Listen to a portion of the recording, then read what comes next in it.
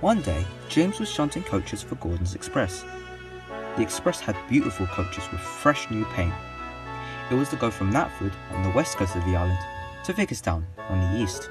Ah, yes. Very well done, James. Very appreciated. My, Gordon, you're in a good mood today. Well, the Fat Controller, along with many other important people, are in my Express today. Important people being pulled by an important engine. Well, I hope your final journey for the day goes well. Indeed. Goodbye, little James. See you tomorrow.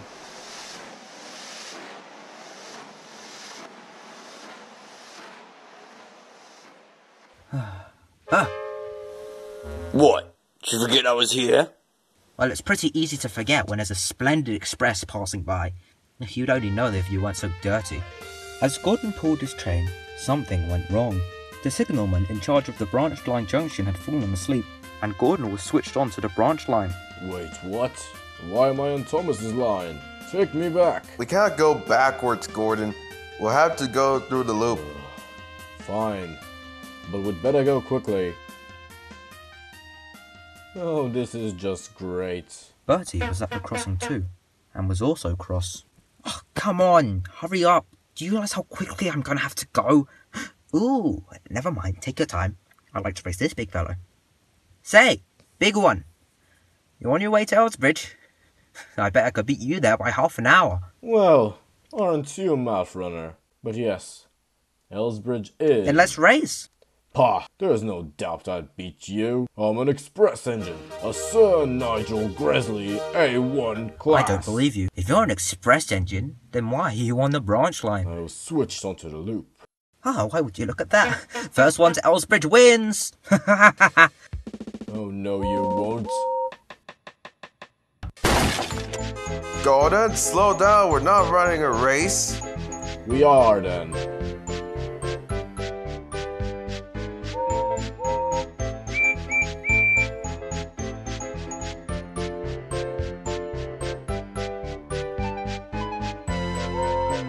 What in the world? Gordon! I won't be beaten by a tiny red bus. Really? 'Cause you are right now.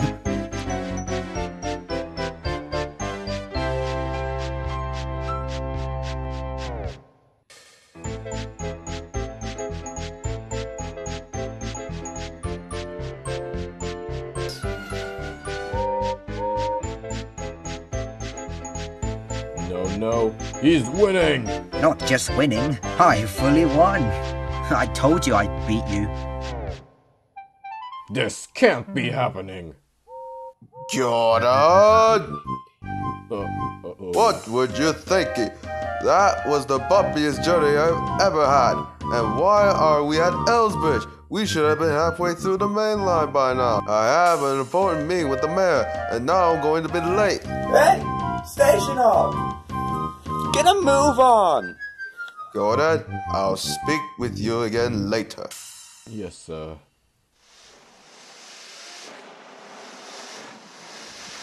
That night, the Fat Controller spoke severely to Gordon.